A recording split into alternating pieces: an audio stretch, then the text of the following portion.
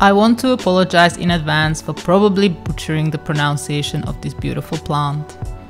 There is no nickname for it either, and so you'll just have to bear with me. Echeveria chihuahuensis or Chihuahuaensis, both spellings are used, is a species native to Mexico. It's closely related to and sometimes mistaken for Echeveria colorata. The beauty of this succulent has gained the Royal Horticultural Society's Award of Garden Merit. And it is no surprise, as this Echeveria is a showstopper. Everything about it is stunning. Echeveria chihuahuensis is quite hardy. The rosettes grow on a low stalk close to the ground. Individual plants can reach approximately 12 cm or 5 inches in diameter and 10 cm in height when grown in ideal conditions. Chihuahuensis forms small clumps. Once a rosette is mature, it will produce offsets at the bottom. Each offset will then go on to produce offsets of their own. This plant is, however, not extremely prolific in growing offsets and usually produces 2 to 3 every growing season. Sometimes it will produce none. The leaves form a symmetrical rosette shape. They are quite short and stubby. The more stressed the plant gets, more stubby the leaves. The leaves are also covered in a thick layer of the white dust-like substance called the farina. Farina is a natural sunscreen many plants develop, giving the plant a softer look. Whatever you do, don't rub the farina off, as this could result in the leaves getting sunburn. The color can change throughout the year based on seasons, temperature and sun exposure.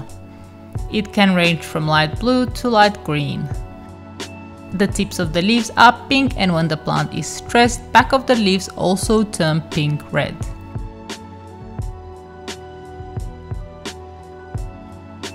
Echeveria chihuahuensis is a hardy plant that can be grown outdoors all year round in climates that only get very mild frosts but no snow. It's a sun lover that will grow best when exposed to at least 4 to 6 hours of sun outdoors. If you have a shade cloth, 30% is ideal. It will tolerate bright shade and filtered light, but the leaves may elongate, the tips are unlikely to grow colorful, and the shape can become a bit leggy. Shade also tends to be more humid at ground level, which may attract fungal disease such as rot or powdery mildew. Chihuahuensis is not suitable to be grown indoors other than for overwintering.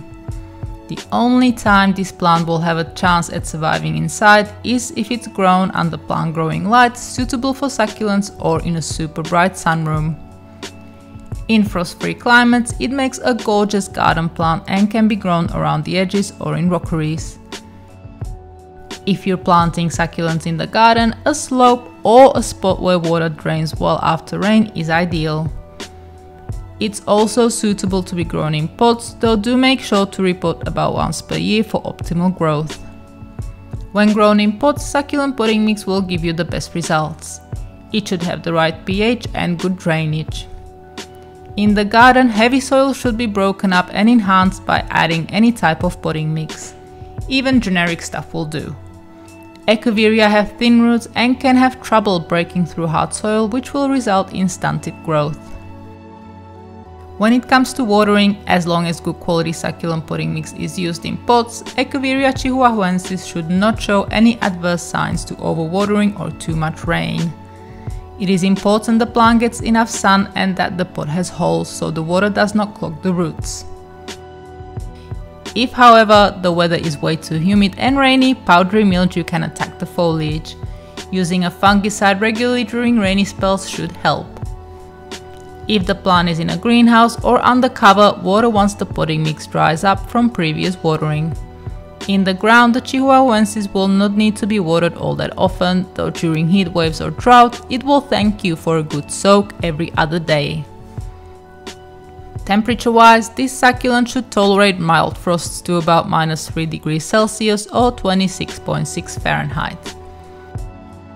If the frost settles, it may harm the plant and cause burn marks. Deeper frosts and snow are likely to cause death.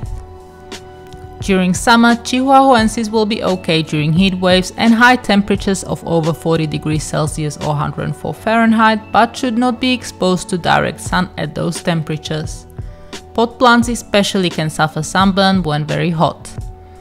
Garden plants are a little more hardy, but even they can burn in direct sun.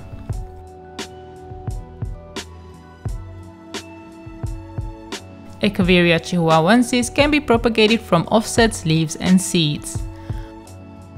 While propagating offsets is the easiest method, leaves also have a good strike rate.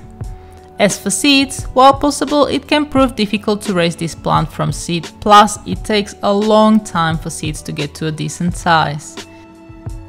In addition, it can be hard to find a reliable seed seller that will actually sell you seed that has not been contaminated with pollen of other succulents or sell seeds that are viable. As mentioned earlier, Chihuahuensis will not grow loads of pups, but the ones that do pop out can easily be taken off and propagated.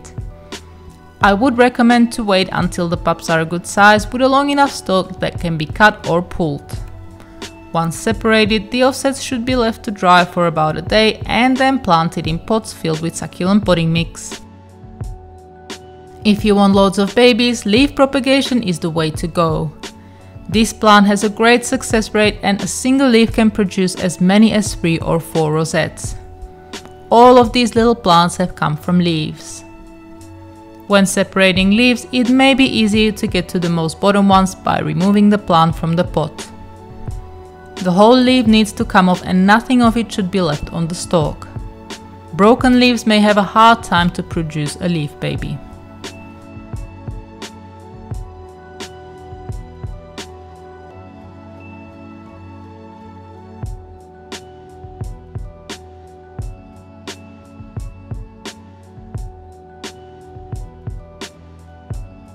Whichever propagation method is used, Echeveria chihuahuensis should only be propagated in the growing season. In my experience, they propagate best in spring. Summer may also be good, though do be careful young plants don't get burned in strong summer sun.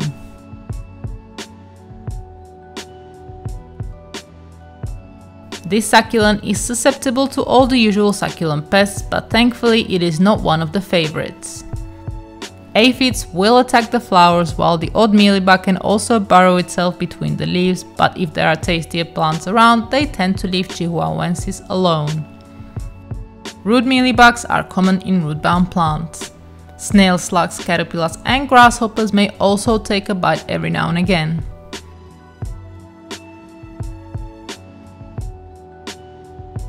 The flowers are simply stunning and open up pink with yellow on the inside. They grow on a tall stalk arching over the rosettes. In my part of the world, Chihuahuensis flowers at the end of winter and through spring. If you see lots of aphids around but still want to enjoy the flowers, you can use them as cut flowers and pop them in a vase indoors.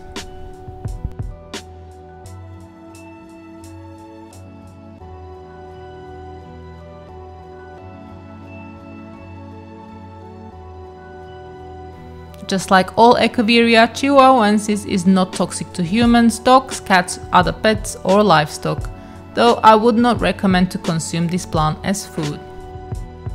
And that is all you need to know about this plant. If you have anything to add or want to ask a question, you can do so in the comments below.